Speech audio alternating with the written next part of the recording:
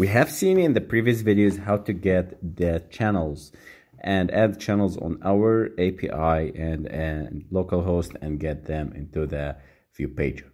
Now we need to display the data, the YouTube videos, and from the YouTube and display them into the correct channel. I have edited the activity_YouTube. And I need to make here the set title to YouTube videos. Now I will run the application and see the difference. So our mission is to make to get the data, the real YouTube data from the API and display them into the view pager here and into recycler view. Now inside the fragment YouTube here, I will change it to relative layout and I will make it pretty here, and I will create a new swipe to refresh layout with match parent and wrap content for width and height respectively, and ID is swipe. So we are going to design the layout and make some amendment for codes, creating some codes in this video, and next video we are going to display the data and the YouTube videos inside specific channels. Okay, now I need the progress bar here, the wrap content for the width and height, and the center horizontal and align parent true. Okay, now let's go up and let's go to the fragments here, fragment YouTube, and inside of this fragment YouTube I will create a recycler view. I will initialize it, swipe, refresh layout. We are declaring them and we will go to and initialize them here. Now, the on create view, recycler view equal view dot find view by ID. I need to get set the visibility of the progress bar to gone first of all, and then continue making this. Find view by ID r.id.video record rec. Swipe refresh layout view.find view by ID, and we get the swipe and the progress bar for view.find view by ID equal progress bar. We are initializing them correctly. Okay, now let's go to the fragment. You continue with the fragment. I need to make a linear layout manager instance.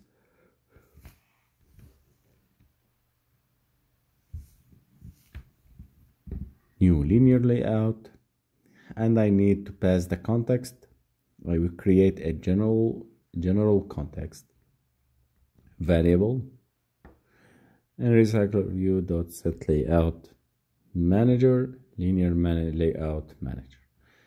Load data from YouTube server. This is the method that it's going to execute and fetch the data from the YouTube. Okay, so this will load data from YouTube server to our application, not from our local host. Okay,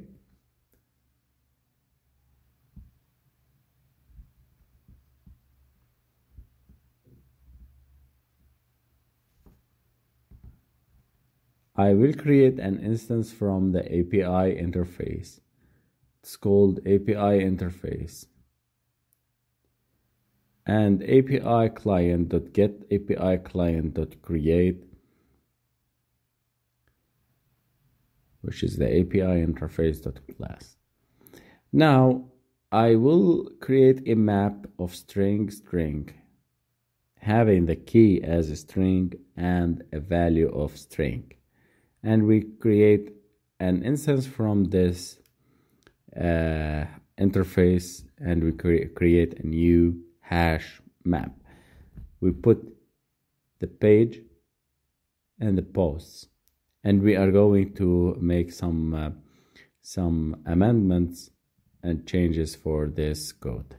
Okay, as we see in the API, we need to include the snippet, we need to include the channel ID, we need to specify how many the page tokens, how many pages, how many activities you need to parse, and everything we are going to clarify in this video. So connecting to our cloud console, and check the documentation on YouTube API 3 for more details, and download our application master coding, and these are lectured in details. So master coding from Play Store. This link will allow us to fetch the data from our YouTube. Okay, so HTTPS Google APIs /YouTube/v3/activities. So we are fetching the activities of the channels. Remember that every channel has its own activities, like the posts, the pages, the videos they browse, the videos and the channels they browse, the videos they publish. So all of these are endowed under the activities tab or categories.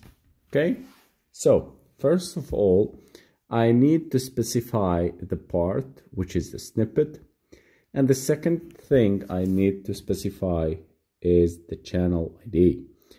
So I will specify string CID, which is the channel ID, and equal to get arguments dot get string, and I will get the CID from the previously created classes in the YouTube activity. So we are getting the bundle. Inside the bundle we have the CID, channel ID, and we are passing this channel ID to the channel ID inside the params. The key value pairs, which is part, channel ID, max results, page token, and we will make another thing, another parameter. Put string, and which is the very important, specifying the key. So get string, we have the API key stored inside the string folder. Okay, now I need to change the call to YT model and make a new callback inside the enqueue. And we have two methods that we have seen before, the on response and on failure. I will start with the on failure, and the next video we will continue with making on the response method. So on response, we are going to get the data from YouTube, display videos, display the activities of every channel that we have get inside the view pager. So